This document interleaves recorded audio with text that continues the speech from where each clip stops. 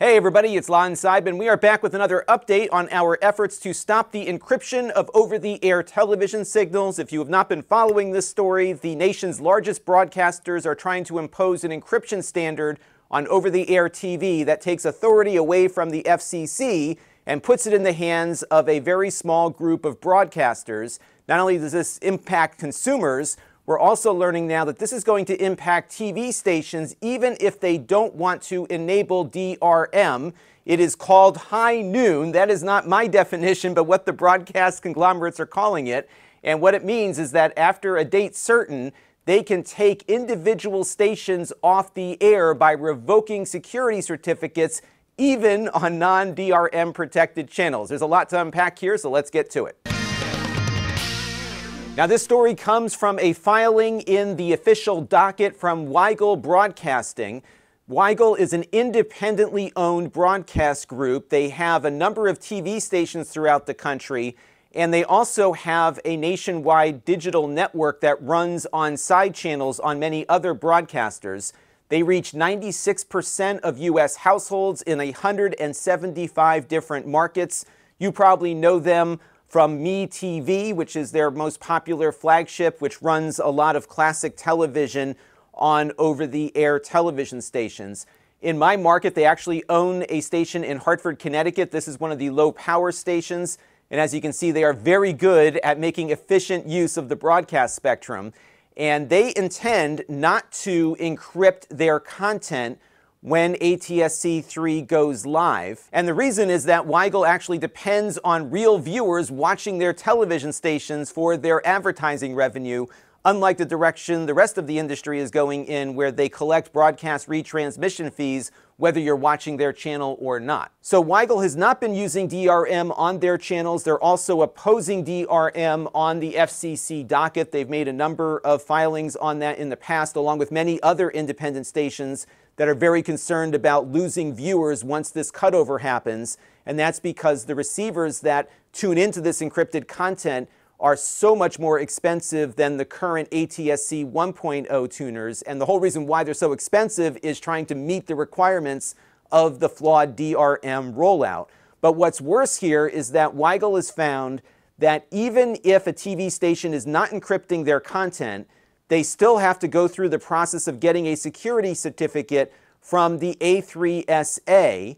And the A3SA, of course, is run by this billion-dollar broadcast TV conglomerate. And these folks can set the rules, and these rules are under NDA. So the second the station goes to them to get the certificate so they can stay on the air, the A3SA puts them under an NDA where they can't talk about the rules at all. The independent broadcasters have no say in what goes on as far as these rules and how they're enforced are concerned. And a very small group of these member broadcasters can change the rules anytime they want and essentially pull somebody off the air. Now, how can they do that if the broadcaster has an FCC license? Well, the reason is that all of the certified tuners have to go dark if a TV station is not broadcasting its signature that comes from that certificate that they can only get from the A3SA under an NDA.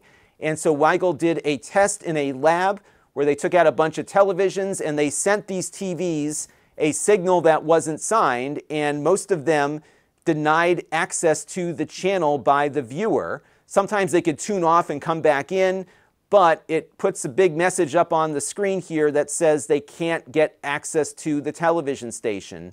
And so in short, the broadcaster certification role is usurped by the A3SA, which is normally an FCC function, and they're going to force broadcasters into an agreement with the A3SA as a precondition of transmitting in the new ATSC 3 format, even if a broadcaster has no intention of implementing DRM, and even for programming that is not DRM protected. So why haven't we seen this out in the wild yet? Well, the reason is that it hasn't yet been implemented. But the broadcasters have been calling this effort high noon, and the high noon date was supposed to be June 30th of this year, but they delayed it in March for reasons Weigel says that are not clear to us. And of course, none of us will know because it's all under NDA. However, I think the pressure that we've been putting on the broadcasters and the FCC to look at this DRM issue closely is probably why it hasn't been turned on just yet. But once they flick the switch, it is going to create a lot more problems out there. And if it becomes part of the standard, the FCC is essentially ceding its authority over to private corporations at the expense of the little guys. So these corporate oligopolies continue to grow and take over everything in the economy, including our right to watch television over the public airwaves that we own. So why are the broadcasters implementing this? Well, this goes back to some of the initial reasons for DRM, which is that they're concerned about deep fakes and broadcast hijacking. But if you read a little further into the statement from Pearl.TV, the real reason is about having TV stations redistributed without their permission. Now, they also note that courts have shut down those schemes like Locast, so they have the full weight and power of the U.S. government to shut down all of these things that they're concerned about, but that's not enough. They have to make it even more difficult by encrypting the public airwaves and essentially taking them over by a private, opaque process that puts everybody under an NDA.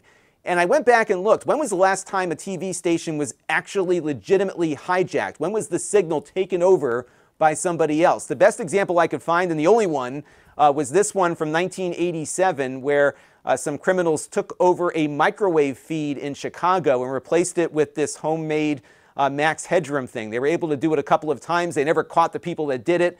And what they did is they essentially overpowered the microwave signal that was going from the studio in Chicago to their transmitter. So they were able to get in before it transmitted, and that was how it got out. And as you can see, the anchor there is like, what the heck just happened? So I did go back and look at other examples, and most of them were mistakes that happened within the TV station's transmitting facilities. There are really no examples beyond what I just showed you of a signal getting legitimately hijacked. It is really hard to do. You have to have a lot of technical expertise, a lot of power to broadcast that signal, and it's just not something that is easily done. Now, you could, of course, hack into the TV station, but again, that will put you before the encryption and signing. So I think it would be possible to do that even with this signature, and that's probably the way people would go about hijacking a signal. Now, there was a more recent example of an emergency alert system getting hijacked on a couple of different TV stations in the country here. And what happened here was that the hackers went and downloaded the manuals for this EAS system, and they were able to log in with the default credentials because the TV station never changed them. So this wasn't an example of something legitimately being hijacked so much as it was very poor security on the part of the TV stations. So I can't see a reason for this. There's also no reason for DRM because it doesn't work, but this is the high noon that broadcasters want to impose upon us. But hopefully the FCC will be getting the message that this is not rolling out the way it should have, and it has led to more expensive tuners. It has led to very little consumer adoption of this new standard, which is better beyond the DRM for consumers. And we're at a point now where we have to do something to move this transition along. And I think the only way to do it at this point is to not allow DRM on the public airwaves. That will do it for this one. Let me know what you thought down in the comments below. And until next time, this is Lon.TV. Thanks for watching, and we will continue tracking this story for you.